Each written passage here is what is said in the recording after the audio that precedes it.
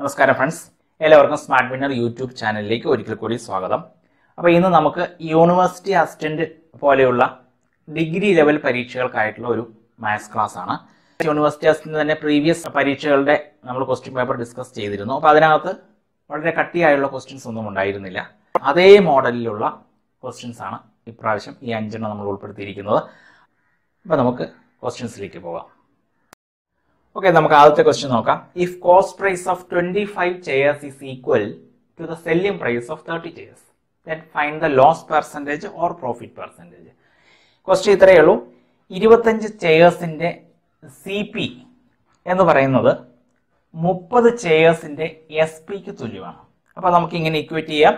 25 CP is equals 30 SP.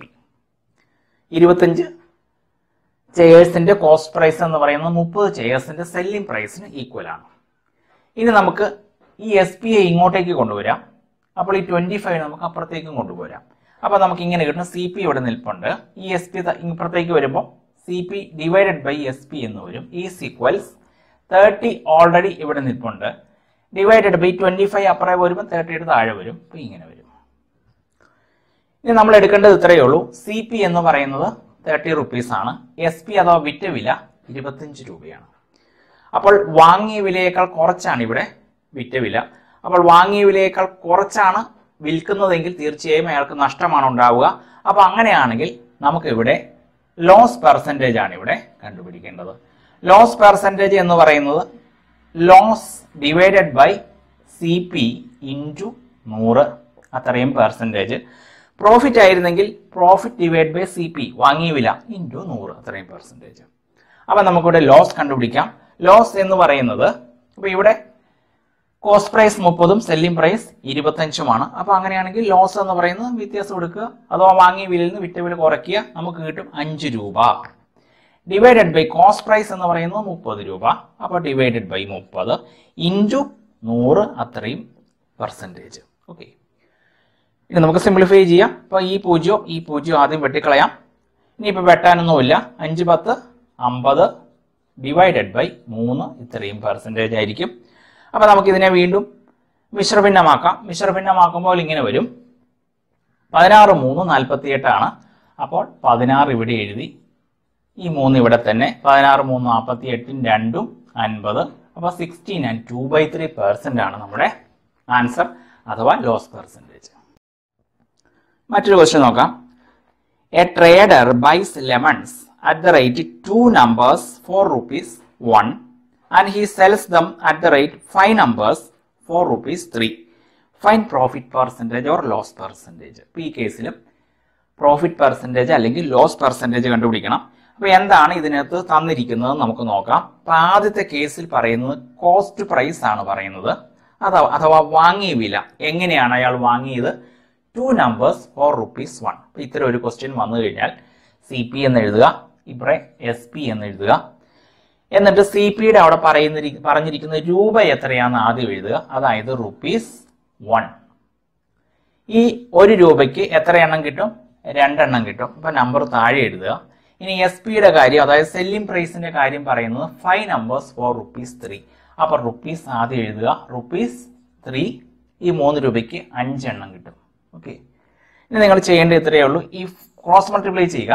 5നെ ഇങ്ങോട്ടേക്ക് into ചെയ്യുക, 2നെ ഇങ്ങോട്ടേക്ക് ഇൻറ്റു ചെയ്യുക.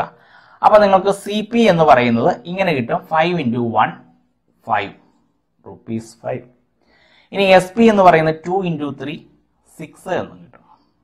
ഓക്കെ, അപ്പോൾ നമുക്ക് കോസ്റ്റ് പ്രൈസ് 5 എന്നും കിട്ടി, സെല്ലിംഗ് പ്രൈസ് 6 എന്നും കിട്ടി. ഇനി നമ്മൾ ഇതിനു മുമ്പ് ചെയ്തതുപോലെ തന്നെ ചെയ്യാം. ആദ്യമേ നമുക്ക് പ്രോഫിറ്റ് ആണോ ലോസ് ആണോ നോക്കാം. കോസ്റ്റ് പ്രൈസ് അഥവാ വാങ്ങിയ വില 5 ആണ്, വിറ്റ വില 6ഉമാണ്. അപ്പൊ അതുകൊണ്ട് തീർച്ചയായിട്ടും ലാഭമായിരിക്കും. അപ്പോൾ അങ്ങനെയാണെങ്കിൽ നമ്മൾ കണ്ടുപിടിക്കേണ്ടത് ലാഭശതമാനം കണ്ടുപിടിക്കണം, അതായത് പ്രോഫിറ്റ് പെർസെൻറ്റേജ്. അപ്പൊ നമുക്കറിയാം പ്രോഫിറ്റ് പെർസെൻറ്റേജ് എന്ന് പറഞ്ഞു കഴിഞ്ഞാൽ പ്രോഫിറ്റ് ഡിവൈഡഡ് ബൈ, എപ്പോഴും പ്രോഫിറ്റ് പെർസെൻറ്റേജും ലോസ് പെർസെൻറ്റേജും കാണുന്നത് കോസ്റ്റ് പ്രൈസിനെ അടിസ്ഥാനപ്പെടുത്തിയാണ്. അപ്പൊ CP ഇൻറ്റു 100, അത്രയും പെർസെൻറ്റേജ്. ഓക്കെ, ഇനി ഇവിടെ പ്രോഫിറ്റ് എത്രയാണെന്ന് കാണാം. വിറ്റ വില 6 ആണ്, വാങ്ങിയ വില 5 ആണ്. 6ൽ നിന്ന് വിറ്റ വിലയിൽ നിന്ന് വാങ്ങിയ വില കുറയ്ക്കുക, നമുക്ക് 1 രൂപ എന്ന് കിട്ടും. ഡിവൈഡഡ് ബൈ സി പി എത്രയാണ്? 5 രൂപ. 5 ഇൻറ്റു 100 അത്രയും പെർസെൻറ്റേജ്. വെട്ടിക്കുറയ്ക്കാം. 25 100. ഇപ്പൊ നമുക്ക് ആൻസർ കിട്ടും 20% അയാളുടെ ലാഭശതമാനം അഥവാ പ്രോഫിറ്റ് പെർസെൻറ്റേജ്. സിമ്പിൾ. അപ്പോൾ ഈ ഒരു പാറ്റേൺ നിങ്ങൾ ഓർത്തിരിക്കണം. അപ്പോൾ അങ്ങനെ ആയിക്കഴിഞ്ഞാൽ ഈ രീതിയിൽ പെട്ടെന്ന് കിട്ടും. എല്ലാം കൂടി ഒരുമിച്ച് കാണാപ്പാഠം പഠിച്ചു വയ്ക്കരുത്. ഇവിടെ നമ്മൾ ആദ്യമേ ഇവിടെ കോസ്റ്റ് പ്രൈസ് കണ്ടെത്തി, സെല്ലിംഗ് പ്രൈസ് കണ്ടെത്തി. ഇങ്ങനെ പോവുകയാണെങ്കിൽ ഈ ക്വസ്റ്റ്യനിൽ എന്തെങ്കിലും ഒരു വ്യത്യാസം വന്ന് ആ രീതിയിൽ ചോദിച്ചാൽ നിങ്ങൾക്ക് ഇതിൽ നിന്ന് ചെയ്യാൻ പറ്റും. Okay. A mixture contains milk and water in the ratio 5:1. ഇപ്പോൾ ഒരു മിക്സ്ചറിലെ മിൽക്കിന്റെയും വാട്ടറിന്റെയും റേഷ്യോ എന്ന് പറയുന്നത് 5:1 ആണ്. On adding 5 liters of water, അപ്പൊ ആ മിക്സ്ചറിലേക്ക് 5 ലിറ്റർ വാട്ടർ ആഡ് ചെയ്തപ്പോൾ ദ റേഷ്യോ ബിക്കംസ് 5:2. റേഷ്യോ 5:2 എന്നായി തീർന്നു. Find the quantity of milk in the mixture. മിക്സ്ചറിലെ മിൽക്കിന്റെ quantity അളവ് എത്രയെന്ന് കണ്ടുപിടിക്കണം. അപ്പൊ ഇത് എക്സ് ഉപയോഗിച്ച് ചെയ്താൽ വളരെ കോംപ്ലിക്കേറ്റഡ് ആവും. അപ്പൊ നമ്മൾ എക്സ് ഉപയോഗിച്ച് ചെയ്യുന്നില്ല, നമ്മൾ ഇങ്ങനെ ചെയ്യുന്നു. അപ്പൊ ഇതിനു മുമ്പ് 2 റേഷ്യോ ഉൾപ്പെടുന്ന ക്വസ്റ്റ്യൻസ് ചെയ്യാനായിട്ട്, ആൻസർ കണ്ടെത്താനായിട്ട് വളരെ സിമ്പിൾ ആയിട്ടുള്ള മെത്തേഡ്സ് ഒരു വീഡിയോ ക്ലാസ് നമ്മൾ ചെയ്തിട്ടുണ്ടായിരുന്നു. അപ്പൊ അതിന്റെ ലിങ്ക് ഞാൻ താഴെ കൊടുക്കാം. അപ്പൊ ആവശ്യക്കാർക്ക് എടുത്ത് കാണാം. അപ്പൊ ഇവിടെ നമ്മൾ ഇങ്ങനെയാണ് ചെയ്യുന്നത്. Milk and water ratio. അപ്പൊ മിൽക്ക് വാട്ടർ ആദ്യമേ അതിന്റെ റേഷ്യോ, മിക്സ്ചറിന്റെ റേഷ്യോ 5:1 ആയിരുന്നു. അതിനുശേഷം 5 liters ഓഫ് വാട്ടർ ആഡ് ചെയ്തു. അപ്പൊ ഇവിടെ 5 liters ഓഫ് വാട്ടർ ആഡ് ചെയ്തു. അങ്ങനെ ആഡ് ചെയ്തപ്പോൾ റേഷ്യോ ബിക്കംസ് 5:2. ഓക്കെ, 5:2 ആയി തീർന്നു. അപ്പൊ ഇവിടെ എന്തെങ്കിലും ആഡ് ചെയ്തോ? ഇവിടെ ഒന്നും ആഡ് ചെയ്തില്ല, മിൽക്ക് ആഡ് ചെയ്തില്ല. സോ 0 ലിറ്റർ ഓഫ് മിൽക്ക് ആണ് ആഡ് ചെയ്തത്. ഇനി നമ്മൾ കണ്ടെത്തേണ്ടത് ഇത്രയേ ഉള്ളൂ. മിൽക്ക് എത്ര എന്നാണ് നമുക്ക് കണ്ടെത്തേണ്ടത്. അതായത് ഇവിടെ ഉൾപ്പെടുന്ന എക്സ് അഥവാ കോൺസ്റ്റന്റ് ഓഫ് പ്രൊപ്പോർഷണാലിറ്റി കണ്ടുപിടിച്ചു കഴിഞ്ഞാൽ വളരെ ഈസി ആയിട്ട് ചെയ്യാം. അപ്പൊ ഇത് നോർമൽ കേസിൽ ചെയ്ത് കഴിഞ്ഞാൽ കോംപ്ലിക്കേറ്റഡ് ആവും, ലെങ്തി ആവും. ഇപ്പൊ ഇവിടെ എക്സ് കണ്ടുപിടിക്കാനുള്ള ഏറ്റവും എളുപ്പ രീതി ഇതാണ്. ഇത്ര മാത്രം. ഈ ലോവർ പാർട്സ് നോക്കുക. ഈ 2നെ 0 ആയിട്ട് ഇൻഡ്യൂ ചെയ്യുക, ഈ 5നെ ഇതുമായിട്ട് ഇൻഡ്യൂ ചെയ്യുക. Take the difference. അപ്പൊ ഇവിടെ നിങ്ങൾക്കറിയാം 2നെ 0 ആയിട്ട് ഇൻഡ്യൂ ചെയ്താൽ ഒന്നുമില്ല. അപ്പൊ അതുകൊണ്ട് തന്നെ 5നെ 5 ആയിട്ട് ഇൻഡ്യൂ ചെയ്താൽ മാത്രം മതി. ഈ ഒരു ഇൻഡ്യൂ മാത്രം ചെയ്താൽ മതി. അപ്പൊ നമുക്ക് ഇങ്ങനെ കിട്ടും 5 × 5 ഡിവൈഡഡ് ബൈ. ഇനി റേഷ്യോകൾ തമ്മിൽ ക്രോസ് മൾട്ടിപ്ലൈ ചെയ്യുക, ഡിഫറൻസ് എടുക്കുക, ഇവിടെ എഴുതുക. നമുക്ക് എക്സ് കിട്ടും. 5 × 2 എത്രയാണ്? 10. 5 × 1 എത്രയാണ്? 5. 10 - 5, 10ഉം 5ഉം നമ്മൾ വ്യത്യാസം 5. ഈ 2 5ഉം കൂടെ അങ്ങ് വെട്ടിപ്പോയി. അപ്പൊ നമുക്ക് എക്സ് എത്ര കിട്ടും? 5 കിട്ടും. ഇനിയിപ്പോ നമുക്കിനി മിൽക്കിന്റെ അത് കണ്ടുപിടിക്കാൻ എത്ര? ഈ 5നെ ഈ 5 കൊണ്ട് ഇൻഡ്യൂ ചെയ്യുക. നമുക്ക് മിൽക്കിന്റെ ക്വാണ്ടിറ്റി കിട്ടി. അപ്പൊ നമുക്ക് വളരെ സിമ്പിൾ ആയിട്ട് നമുക്ക് ആൻസർ കിട്ടുകയാണ്. മിൽക്ക് ഈസ് ഈക്വൽസ് 5 × 5 25 ലിറ്റർ ആയിരിക്കും. ഓക്കെ, വളരെ സിമ്പിൾ ആയിട്ട് നമുക്ക് ചെയ്യാം.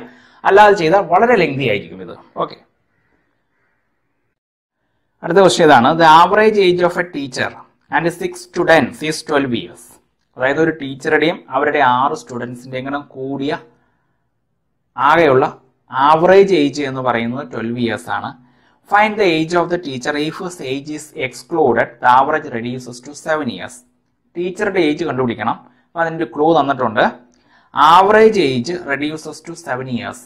ആവറേജ് ഏജ് 7 വർഷമായിട്ട് കുറയും ടീച്ചറുടെ ഏജ് മാറ്റുകയാണെങ്കിൽ. ഇതാണ് ക്വസ്റ്റ്യൻ. അപ്പൊ തന്നിരിക്കുന്നത് വെച്ച് ഏറ്റവും സിമ്പിൾ ആയിട്ട് ചെയ്യാനായിട്ട് നമുക്കൊരു ഫോർമുലയുണ്ട്. ഏജ് ഇതാണ്. Age of the out Gower is equals old average plus or minus new number into difference in average. അപ്പൊ ഈ ഒരു ഫോർമുല വെച്ച് നമുക്ക് പുറത്തു പോയ ആളുടെ ഏജ് അല്ലെങ്കിൽ വെയിറ്റ് ആയിരിക്കാം, അത് കണ്ടുപിടിക്കാം. അതുപോലെ തന്നെ പുതിയതായിട്ട് ഒരു ഗ്രൂപ്പിലേക്ക് പുതിയതായിട്ട് ഒരാൾ വരുന്നുണ്ടെങ്കിൽ അയാളുടെ ഏജ് അല്ലെങ്കിൽ അയാളുടെ വെയിറ്റ് കണ്ടുപിടിക്കാം. ഇപ്പൊ 2 തരത്തിൽ ക്വസ്റ്റ്യൻ വരുന്നുണ്ട്. ഒന്ന് പുറത്തു പോയ ആൾക്കാരുടെ ഏജ് കണ്ടുപിടിക്കണം, അല്ലെങ്കിൽ അകത്തേക്ക് ഗ്രൂപ്പിലേക്ക് വരുന്ന ആളുടെ ഏജ് അല്ലെങ്കിൽ വെയിറ്റ് കണ്ടുപിടിക്കണം. അപ്പൊ ഇവിടെ നമ്മൾ നോക്കുക. ഇവിടെ നമ്മൾ ഇത് എങ്ങനെ അപ്ലൈ ചെയ്യുമെന്ന് നോക്കാം. ഇവിടെ പറഞ്ഞിരിക്കുന്നതാണ് ആദ്യമേ ആവറേജ് 12 ആയിരുന്നു. അപ്പൊ നമുക്ക് ഇവിടെ എന്ത് കൊടുക്കാം? Old average 12. ഇനി അടുത്തത് പറയുന്ന ന്യൂ നമ്പർ. ഈ ന്യൂ നമ്പർ എന്ന് വെച്ചാൽ new number of the group.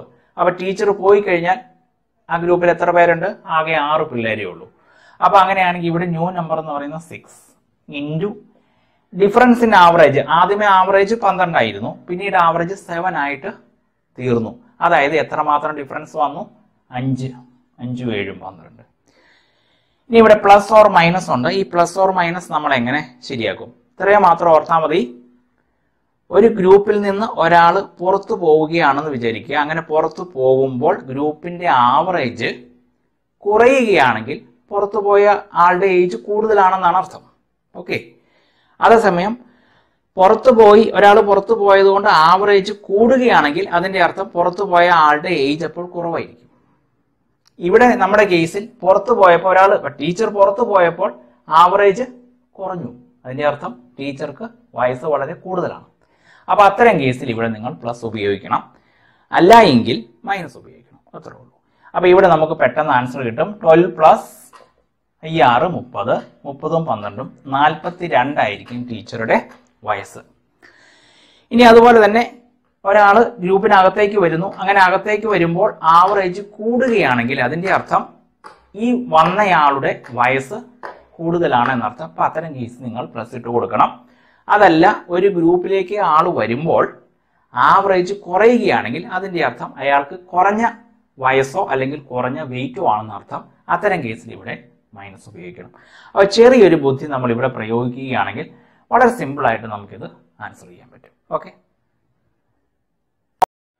ഇനി നമുക്ക് ലാസ്റ്റ് ക്വസ്റ്റ്യനിലേക്ക് പോകാം. ലാസ്റ്റ് ക്വസ്റ്റ്യൻ ഇതാണ്. The ratio of 2 numbers is 3:4. രണ്ട് നമ്പേഴ്സിന്റെ റേഷ്യോ 3:4 ആൻഡ് their HCF, അവരുടെ HCF തന്നിട്ടുണ്ട്. HCF is equals 15.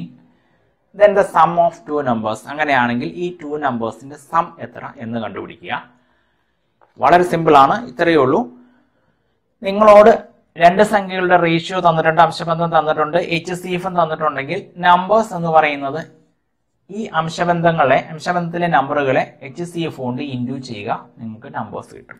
അതായത് നമ്പേഴ്സ് എന്ന് പറയുന്നത് ഇവിടെ എത്ര വരും? 15 3 45ഉം 15 4 60ഉം ആയിരിക്കും നമ്പേഴ്സ്. അപ്പോൾ അങ്ങനെയാണെങ്കിൽ സം ഓഫ് ദ നമ്പേഴ്സ് എന്ന് പറയുന്നത് നമുക്ക് ആൻസർ കിട്ടും. 60 പ്ലസ് 45 105 ആയിരിക്കും നമ്മുടെ ആൻസർ. അപ്പോൾ ഇവിടെ നമ്മൾ ശ്രദ്ധിക്കേണ്ട ഒരു കാര്യം ഇത്രയേ ഉള്ളൂ. നിങ്ങൾക്ക് അംശബന്ധം തന്നിട്ടുണ്ട്, രണ്ട് സംഖ്യകളുടെ അംശബന്ധവും HCFും തന്നിട്ടുണ്ടെങ്കിൽ ജസ്റ്റ് HCFിനെ അംശബന്ധവുമായിട്ട് ഇൻഡ്യൂ ചെയ്യുക, നിങ്ങൾക്ക് നമ്പേഴ്സ് കിട്ടും. അതുപോലെ തന്നെ നിങ്ങൾക്ക് LCM തന്നിരിക്കുന്നു. LCM നിങ്ങൾക്ക് തന്നിട്ടുണ്ട്, സംഖ്യകളുടെ അംശബന്ധം 3:4 ഇങ്ങനെ തന്നിട്ടുണ്ട് എന്ന് വിചാരിക്കുക. അപ്പോൾ അങ്ങനെയാണെങ്കിൽ ഫസ്റ്റ് നമ്പർ എന്ന് പറയുന്നത് first number is equals LCM. നമ്മൾ HCFിന്റെ കേസിൽ ഇൻഡ്യൂ ചെയ്തു. LCM ആണെങ്കിൽ അപ്പോൾ ഹരിക്കും. LCM ഡിവൈഡഡ് ബൈ അംശബന്ധത്തിലെ രണ്ടാമത്തെ നമ്പറിനെ എഴുതുകയാണെങ്കിൽ നിങ്ങൾക്ക് ഫസ്റ്റ് നമ്പർ കിട്ടും. ഇനി അതേപോലെ തന്നെ സെക്കൻഡ് നമ്പർ കണ്ടുപിടിക്കാനായിട്ട് LCM divided by അംശബന്ധത്തിലെ first number കൊണ്ട് ഹരിക്കുക. LCM divide by 3. ഇപ്പോൾ നിങ്ങൾക്ക് രണ്ടാമത്തെ നമ്പർ കിട്ടും. അപ്പോൾ ഈ ഒരു കോൺസെപ്റ്റ് അല്ലെങ്കിൽ ഈ ഒരു തിയറി നിങ്ങൾ ഓർത്തിരിക്കുകയാണെങ്കിൽ ഈ ഭാഗത്തു നിന്ന് വരുന്ന ക്വസ്റ്റ്യൻസ് വളരെ സിമ്പിൾ ആയിട്ട് എക്സോ വൈയോ ഒന്നും ഉപയോഗിക്കാതെ നിങ്ങൾക്ക് ചെയ്യാൻ പറ്റും. ഓർത്തിരിക്കുക, HCF തന്നിട്ടുണ്ട്, അംശബന്ധവും തന്നിട്ടുണ്ടെങ്കിൽ ജസ്റ്റ് ഇൻറ്റു ചെയ്യുക, നിങ്ങൾക്ക് നമ്പേഴ്സ് കിട്ടും. LCM തന്നിട്ടുണ്ട്, അംശബന്ധവും തന്നിട്ടുണ്ടെങ്കിൽ LCM ഡിവൈഡഡ് ബൈ അംശബന്ധത്തിലെ നമ്പറുകൾ നിങ്ങൾക്ക് സംഖ്യകൾ കിട്ടും. ഓക്കെ ഫ്രണ്ട്സ്, ഇന്നത്തെ ക്ലാസ് നിങ്ങൾക്ക് ഉപകാരപ്രദമായെങ്കിൽ ലൈക്ക് ചെയ്യാൻ മറക്കരുത്. നിങ്ങളുടെ അഭിപ്രായങ്ങളും നിർദ്ദേശങ്ങളും കമന്റ് ബോക്സിൽ രേഖപ്പെടുത്തുക. അതുപോലെ ആദ്യമായാണ് ചാനൽ കാണുന്നതെങ്കിൽ സബ്സ്ക്രൈബ് ചെയ്യുക. ബെൽ ബട്ടൺ കൂടി അമർത്തുകയാണെങ്കിൽ പുതിയ ക്ലാസ്സുകൾ അപ്ലോഡ് ചെയ്യുമ്പോൾ തന്നെ മൊബൈലിൽ നോട്ടിഫിക്കേഷൻ ലഭിക്കുന്നതാണ്. ഓക്കെ.